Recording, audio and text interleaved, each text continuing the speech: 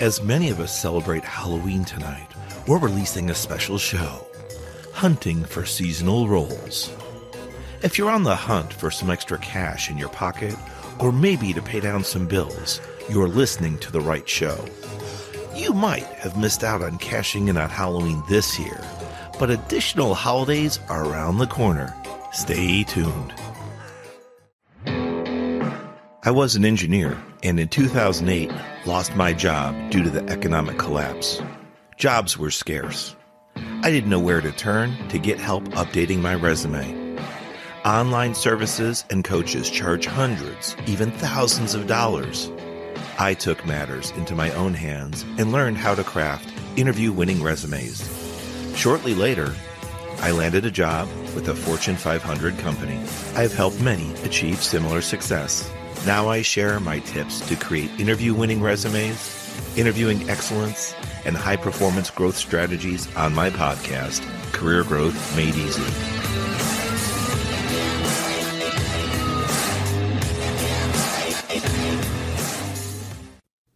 Happy Halloween from the Career Growth Made Easy podcast. I'm your host, Craig Ansell. We're rolling into episode 178, Hunting for Seasonal Roles. Ha ha ha.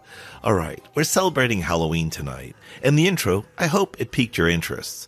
Talking about a special show. Yes, you can hunt for seasonal roles. It might be a little too late for Halloween this year, but here's the great news.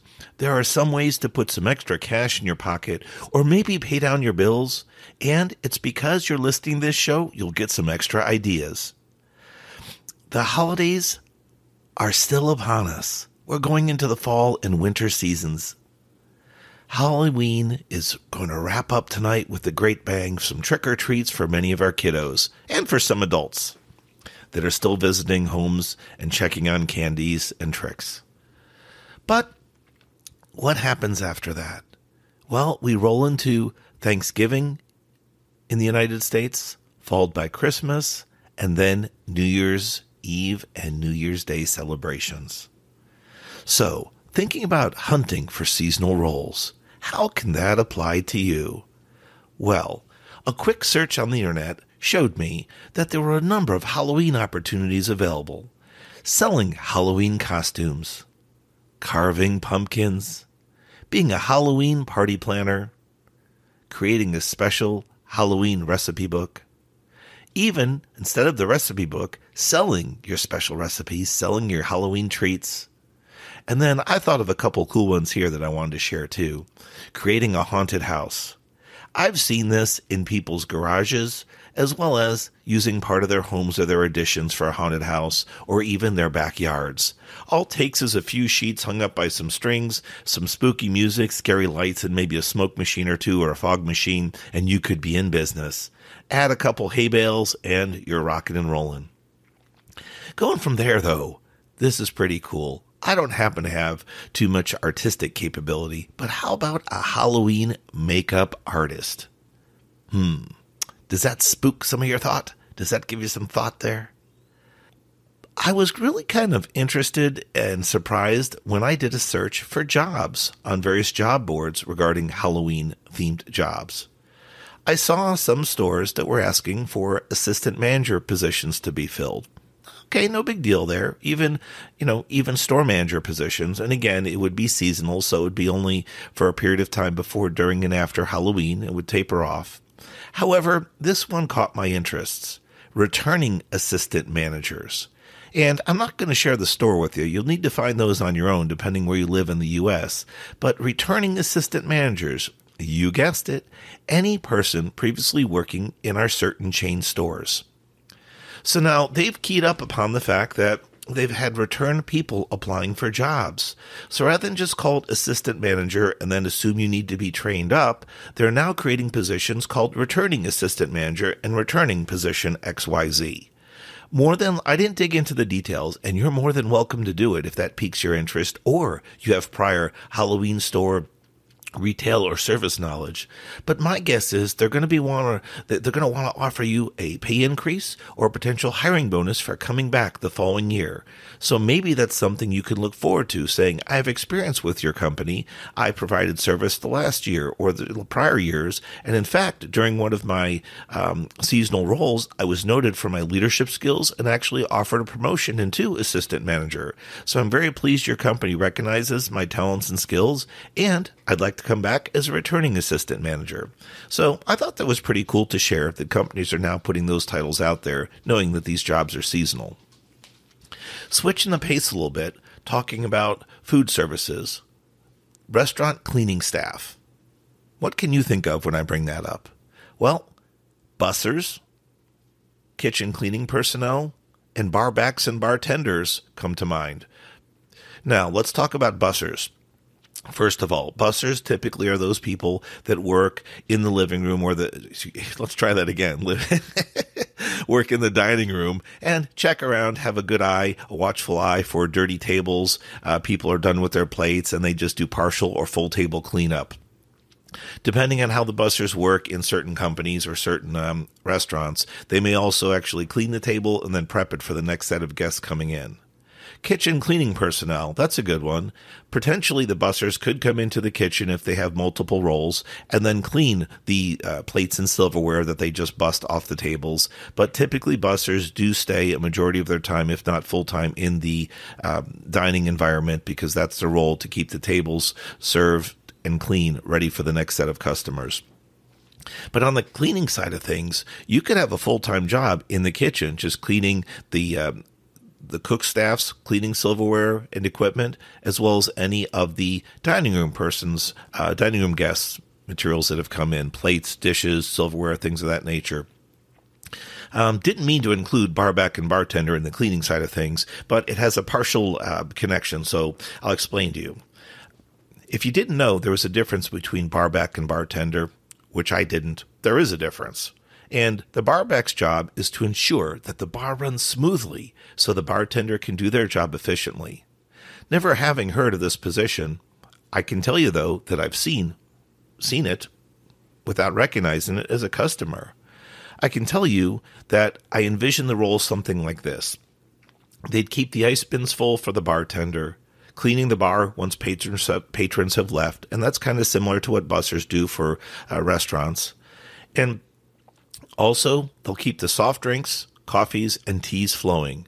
None of those containers, decanters should be ever empty or, malfunctioning during bartending time because you want to always offer the maximum ability for customers to have choices. The bar back potentially could swap out trash or recycle bins and then fill any mixers, any drinks, or swap out empty alcohol bottles so that the bartender always has full supply to offer the customer. So now that Halloween's here today, and we're a little late to take advantage of it this year, what can we do going forward? Why would I mention this today? Well, here's the trick. Here's the kicker. Most of the roles that we've talked about tonight and we'll talk about apply to the next holidays in the U.S., the next 3 holidays. I mentioned in the intro, we have Thanksgiving, Christmas, and New Year's Eve, as well as New Year's Day upon us. So let's back up a bit and see if some of these job roles would apply for those holidays coming up. Selling to customers. What does that mean? Well, it applies to Thanksgiving, but it also applies to Christmas and New Year's Eve. With all the online store systems out there, you can practically sell anything, anywhere, anytime. And you don't even need to leave your home. Let's say you don't drive, or it's really crazy traffic where you live and you prefer not to drive. You can create costumes for Thanksgiving, sell them online, charge for pickup and delivery fees directly to your customer. You'd be selling to customers without even leaving your home. So costume supply is certainly a good one, costume creation. And if you're good with sizing clothes, you can offer children's and adult sizes. Now, while I was writing up some of this content, I thought about a niche way to do this costume clothing thing as well. Pet costumes. They've become quite the rage lately, especially since COVID, where we spent a lot of extra time at home. Now, maybe you'd like to try out your creative clothing skills on your own cat or dog. But what if you don't have a furry friend? Well, check out your friends, your neighbors, and see who might be a willing candidate to donate their puppy or kitty cat for a trial run. If it works out well, maybe they'd be willing to take their dog down the sidewalk for a walk. And when they do, they're doing custom clothing, free advertising for you. I think if it's a way to get the word out. But how would you do it? Well, business cards, scannable QR code on the outfit, or maybe a small pouch with cards on the side. By the way, speaking about these talents for clothing, the same talents you have here apply the rest of the year. We talked about Halloween, Thanksgiving, Christmas, and New Year's Eve, but it even rolls over into next year. Valentine's Day would be a big one too, and there's others to think of.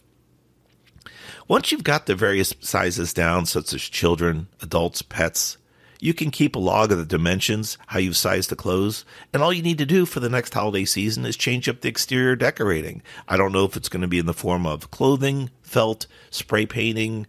I don't know. It's up to you. Depends on what your creative skills are. But once you have that format, that template, if you will, of the various sizes, it makes it a lot easier moving forward. Now, speaking about creative and art skills, maybe you're not into clothing. Maybe you have a knack, though, for makeup. Have people always commented on your hair, your nails, or maybe your face makeup? This is where it pays to be a good listener. I've talked to you about this before using the 2 ears, 1 mouth concept, right? For Career Growth Made Easy, we want to listen twice as much as we speak. Absorb and process what you're hearing, what you're seeing around you, pause, and then respond. So, back to the topic about makeup. If you've been receiving feedback, there's a reason why you've been receiving these compliments. Try out your skills on your friends, family, and neighbors. If things go well, you now know that you can not only do your own makeup with excellence, but also do it on others. You're able to transfer your gift of makeup to others. And I just thought of something, by the way, while recording this show. Something that I always wanted to learn, but then had an opportunity to start, as it turns out, right before COVID. I love barbecuing on my grill in the backyard, but I always wanted to learn how to smoke meats. I had a detailed training opportunity back in 2019, and ever since then, I haven't stopped meat smoking since. As my skills progressed, I received rave reviews on my hickory mesquite mix, smoked pulled pork, and sliced brisket. Latest invention or latest trial run was on apple cherry wood smoked salmon, and that came out really, really well. To make sure it's not a fluke, I'm going to do a few more runs of that to make sure I'm consistent. But my point, though, is this. I really enjoy smoking meats and fish, apparently. I've been interested in it for years, but I didn't know how. And apparently, I didn't want it bad enough because I didn't pursue it strongly enough. But back in 2019, when a special training opportunity presented itself, I seized it full force. Now, oddly enough, it was only verbal instruction that I received, albeit in person. And it was an unexpected setting, so there were no hands-on efforts. I didn't travel somewhere for special training. I learned from 2 very passionate people, 2 passionate experts. And I also learned from asking detailed questions and asking detailed process steps. But absorbing their information was the critical point, the 2 ears part, listening twice as much as you speak. My point about all these details, is there something in your life that you've always been interested in, but yet you haven't pulled the trigger to research or attempt to do on your own? If so, maybe now is the time to take action.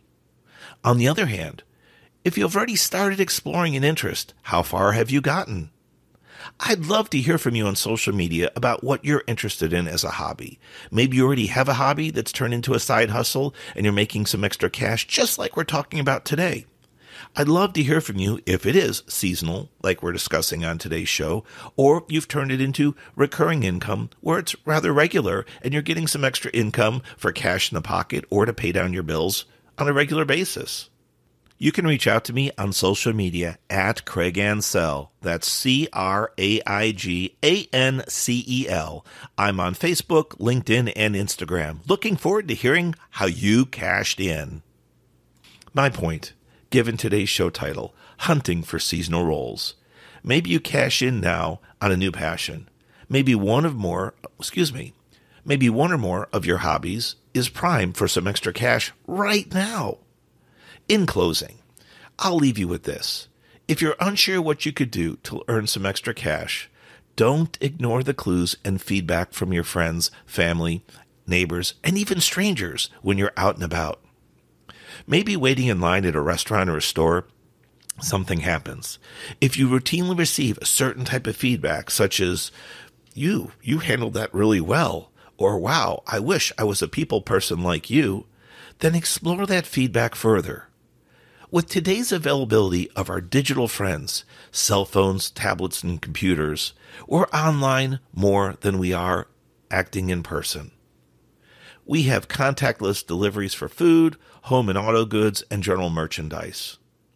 If you're people-friendly, there are plenty of businesses that could use your skills, and I mean both in person and virtually, and they would both positions would benefit from your energy and skills and your communication abilities. Keep that in mind next time you get feedback. What kind of feedback is it? Are you good at a certain hobby or skill and never thought about turning it into some extra cash? Maybe you use some of that effort to volunteer with, and then once you hone it, you find out you're really great at what you do and you enjoy it, then you start turning it into some extra cash and paying down some of your bills or debt. I'm Craig Ansell, and I've been your host of the Career Growth Made Easy podcast. As we're wrapping up this year's Halloween season and our podcast show, Hunting for Seasonal Roles, episode 178, I appreciated you being with me. We'll see you next week. Ha ha ha ha.